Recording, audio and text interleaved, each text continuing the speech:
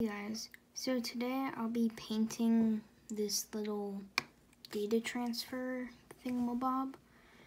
And I didn't really know what to paint on it, so I did a pumpkin and a whole bunch of wires going to a box or maybe like a power source or something. So yeah, let's get right into it.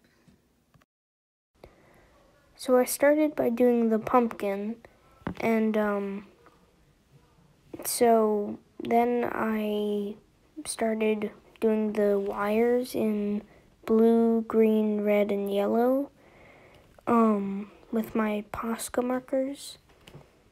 And then I did the sides after that just to make it feel complete. And then I did the back, and I kept on accidentally pulling the thing off of my off of the camera shot because I'm a bad YouTuber.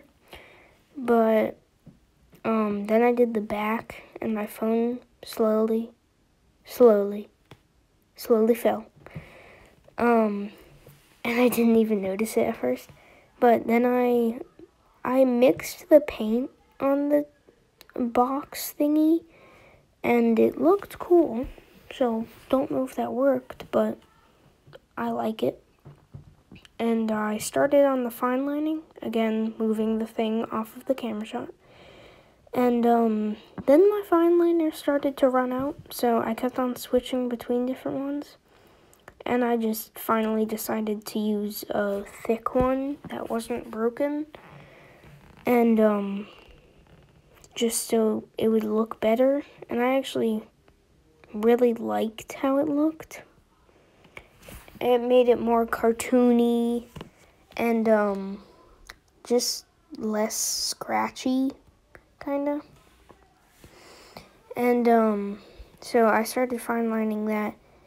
And in the end, the pumpkin actually looked really good, in my opinion. So yeah, this is the final product.